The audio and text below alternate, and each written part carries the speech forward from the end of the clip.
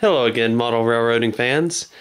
I'm coming to you this evening with an update on my 5x9 HO scale model railroad. This evening I do not have my tripod. I'm not entirely sure where it is, so you'll have to forgive me for all the shakiness of the camera and for how bad some of the images might come out. Just for those of you who are new to some of my videos, my layout schematics are basically, this is or was originally a 4x8 sheet of plywood. The plywood came to about right around here, and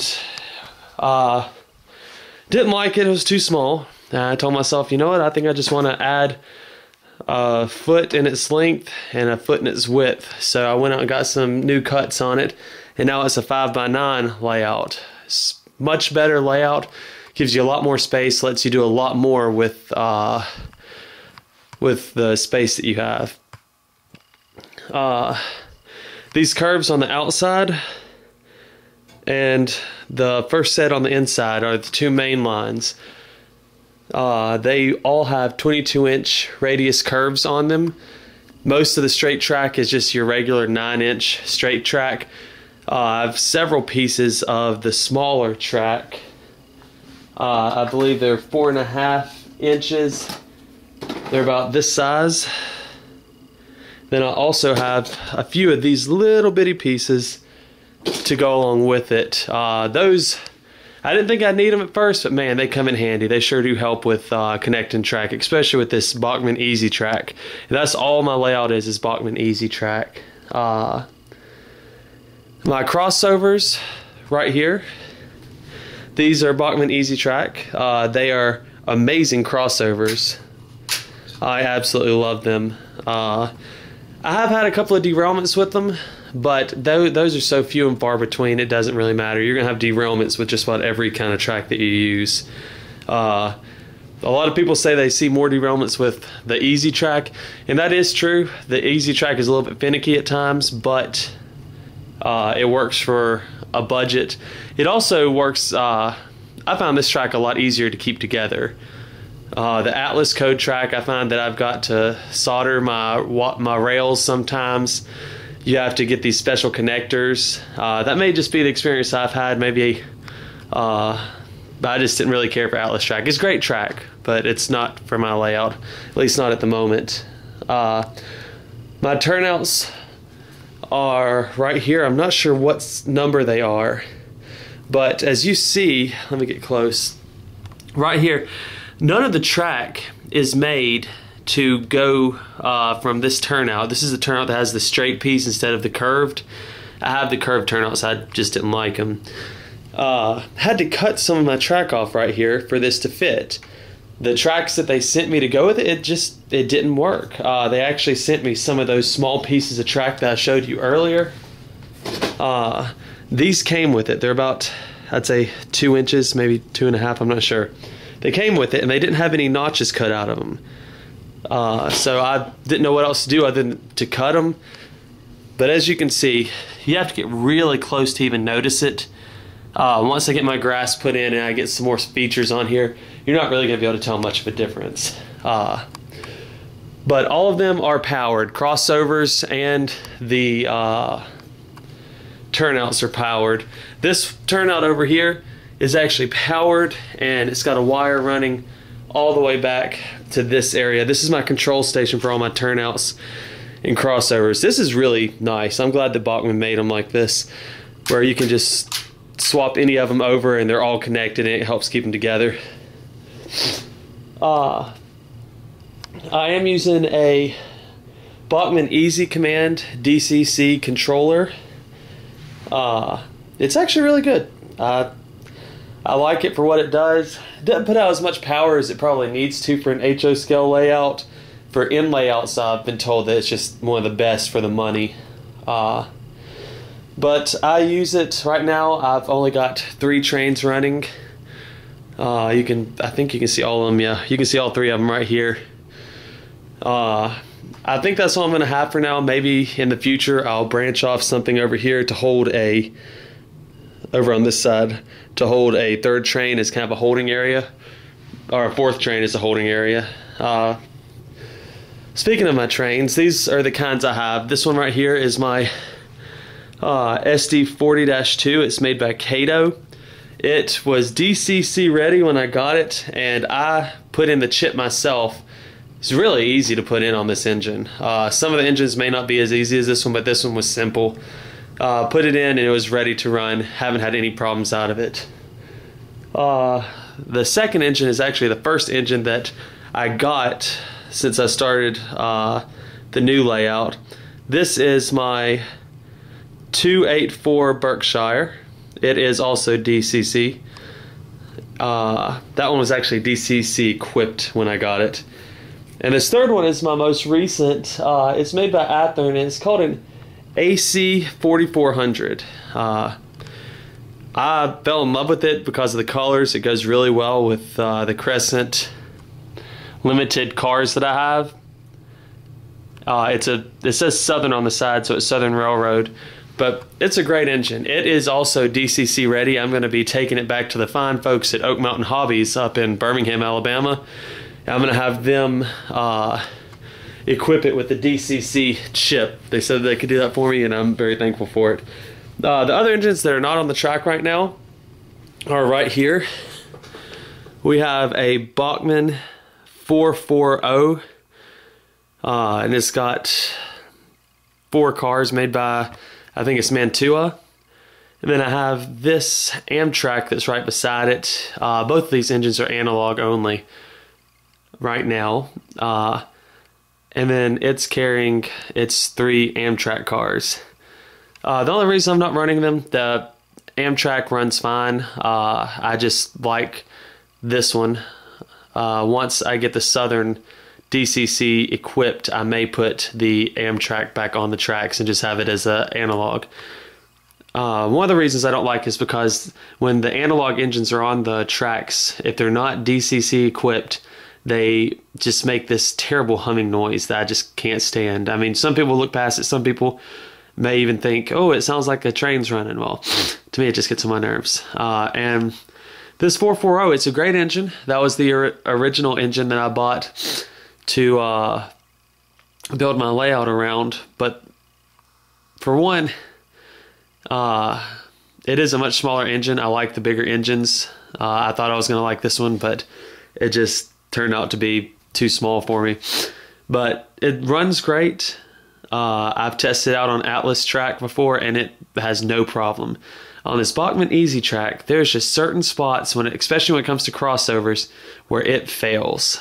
It'll lose power. It just won't run anymore. And the lights will stay on, but it'll just stay stationary. If I just hooked it up and put it on this 5x8, probably kept it on the outside main lines, it would run like a breeze. No problems. And it can actually pull a good amount. I'll get to that later in this video. Anyway, the types of cars that I'm using. Right here on the Southern, I've got Crescent. Let's see if I can get it close enough to you. Crescent limited cars made by Concours.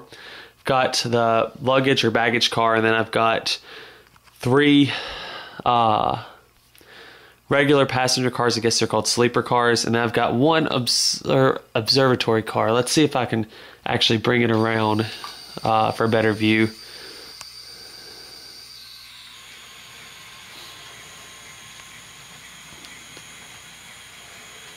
I've only got it at about 20% power. That's why it's going so slow. But here it is. You got the baggage car. Move it up to about 25-30%. The 3 regular passenger cars. And then you got the observatory car. These are all made by Concours. They are not heavyweight cars. Got them for Christmas. They're a really good deal. They look great on the track. I'm thinking about upgrading the wheels on them at some point, putting some metal wheels on them, and maybe adding some weight to the cars, just because you can't really tell, but I can move them back and forth pretty easy. They don't have too much weight on them. But that's that train. The next set of cars I have is on my Berkshire. Let's see if I can power that up and bring it over here.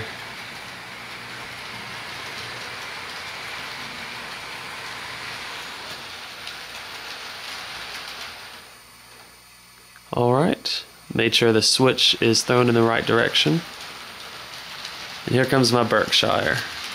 Berkshire is carrying 5 Atlantic Coastline cars that took me forever to find. These cars are out of production now. I'll stop it right here so I can get a close-up of it. They're detailed really well, and for the price that I paid for them, I mean, you just can't beat it. The first 3 I got down in Pensacola at Trains by Johnson, which if you get a chance to, go to that store. It's a great train store. As you can see, they don't have the seats in them.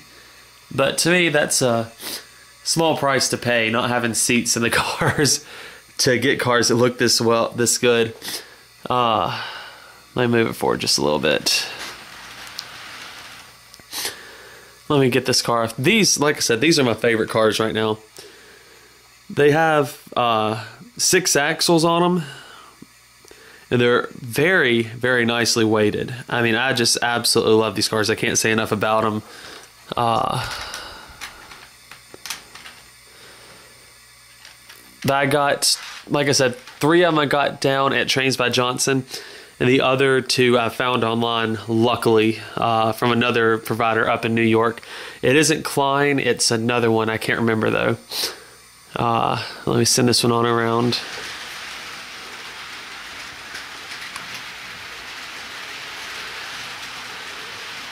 And then I guess the last type of cars I have are the ones that are on my SD40-2. Once the Berkshire gets around, I'll bring this one around.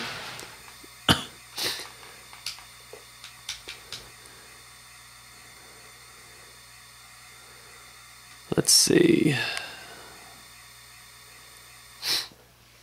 I think I might have it off the tracks, actually.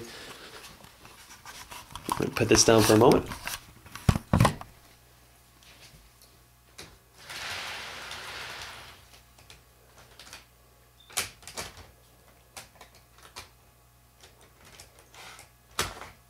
Oh, yep, definitely had it off the tracks.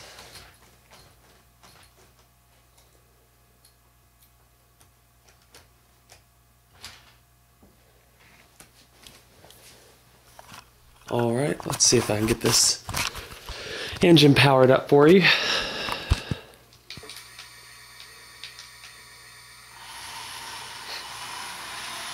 One of the great things about Bachmann is that I actually don't have to, or the Easy Track, I don't actually have to adjust the switch. So you can see right before the SD40-2 comes, the turnout right here is actually faced the other way. I spoke to someone at a train store here recently. He said he actually won't mess them up. He runs a lot of his turnouts this way. That way he doesn't have to pay extra to get a wire run all the way over there. And for this Easy Track, those wires run anywhere from $10 to $20 depending on how long you get them. But power it up, and you can take it at any speed. It just pushes it out of the way and keeps on coming.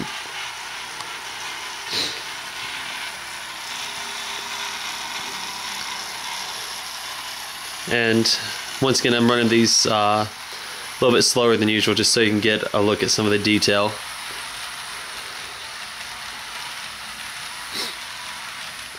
Guess we'll start from the back. This is a Burlington Northern caboose. I'm trying to think of who made it. I'm pretty sure Bachmann made it. I know that whoever made this one also made the cars that look like this. These are log cars. Every bit of this train is just heavy, heavy, heavy. River Rossi made these.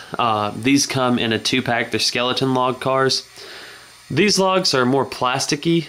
These logs are actually pretty much wood. I mean, they're really nice. I like them both. I couldn't decide which one to get more of, so I've just kind of staggered it. While they do run a little bit expensive, the quality of the cars is just top-notch.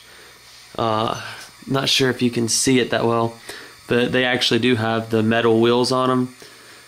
Magnetic couplers. I love the couplers on these things. The detail on these cars is just ridiculous. And you can see these little chains right here where my finger is.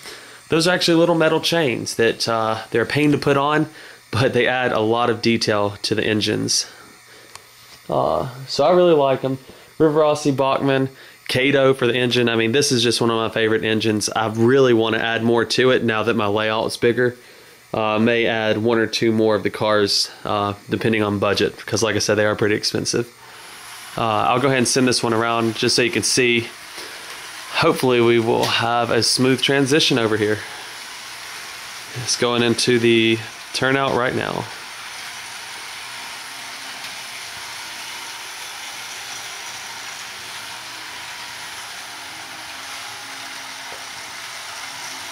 Oops, sorry about that, got a little bit blurry.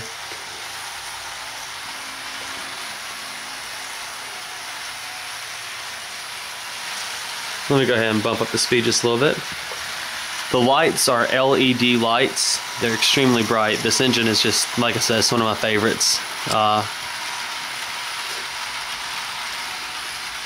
We'll go ahead and let that one keep running on its little loop.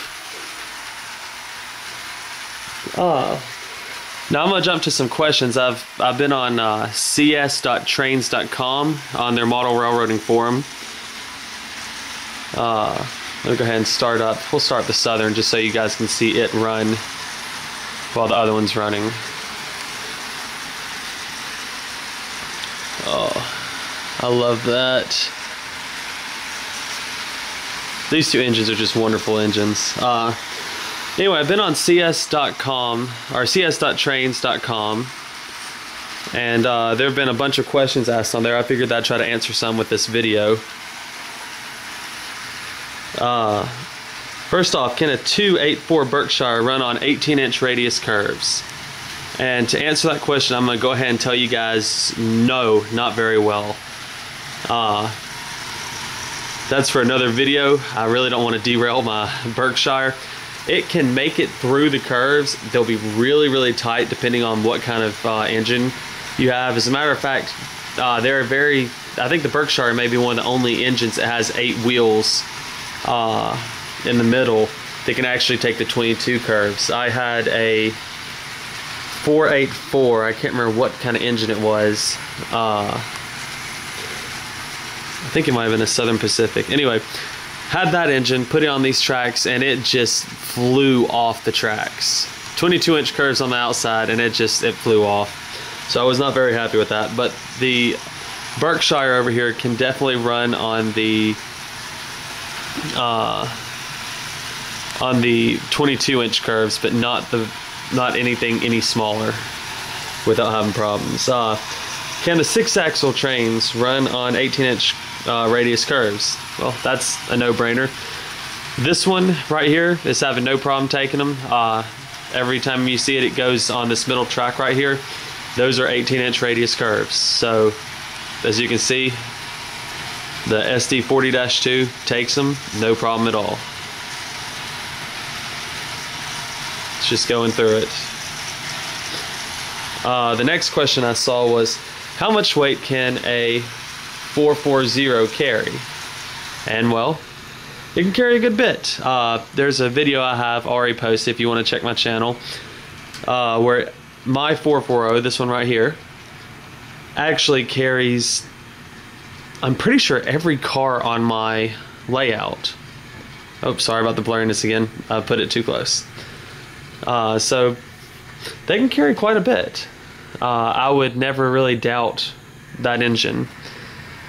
I just have it with those cars because it looks great. Let's see, next question that I saw. Do trains lose power when running multiple engines? Yes and no. It depends on how many you're running. Let me do this for example. We're going to back up the Burlington Northern.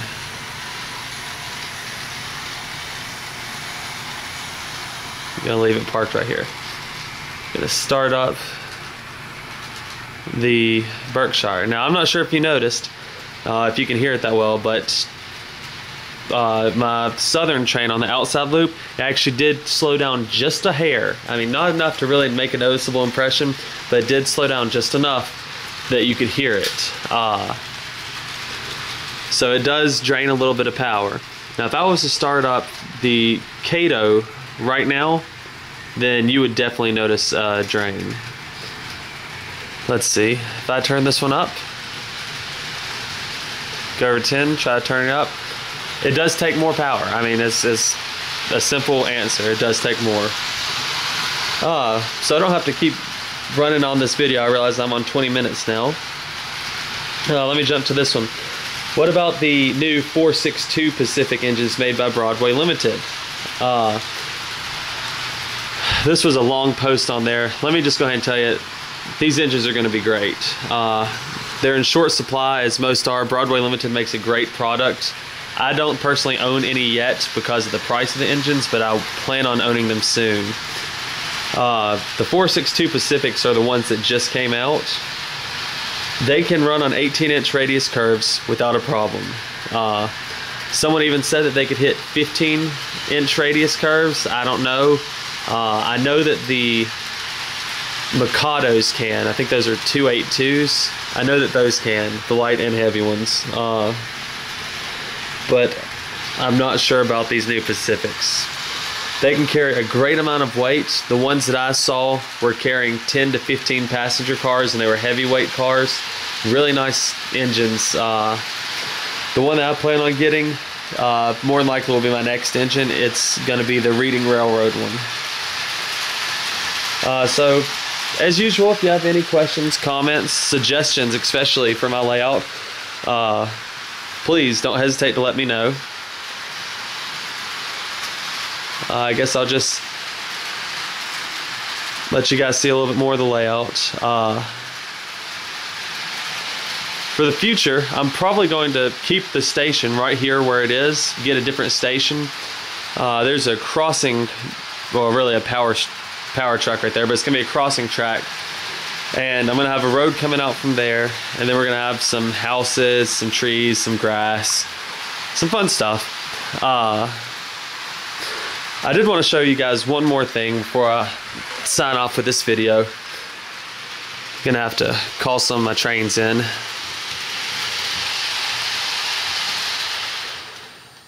Okay, we're going to park that one there. One of the questions that I remember seeing was, can these passenger cars, which I'm not entirely sure what the length of them are, but if you go to modeltrainstuff.com, you can find them. They're some of the top on the page when listed price lowest to highest.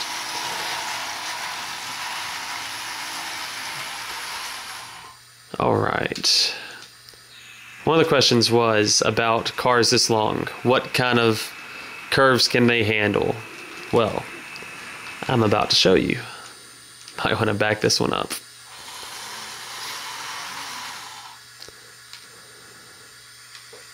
Once again, have all my power to my tracks right there. Oh, didn't back them up far enough. There we go. And that's an awesome thing. This switch will throw a short and help you locate it. So I love that about it. But we're going to go ahead and switch over to the analog and send it on across.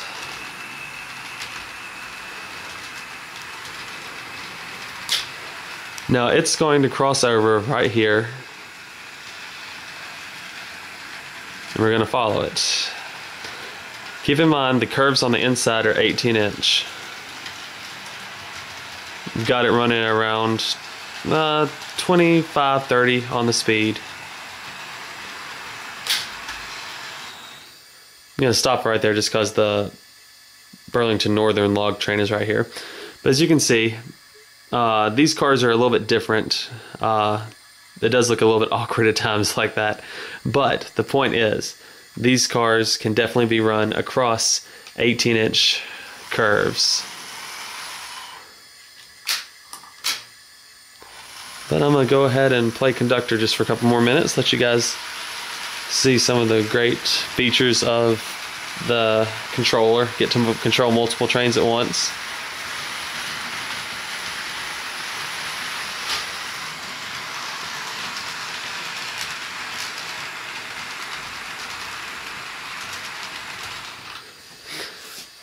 And there we go. All my trains are parked for the evening. Got those.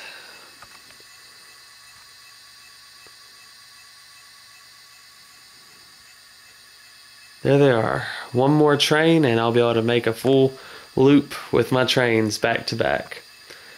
Anyway, thank you guys for watching. I know it's a long video. If you have questions, comments, suggestions, please let me know. I'm more than happy to help answer them with anything that I know. And if I don't know it, I'll look it up and try to get back to you.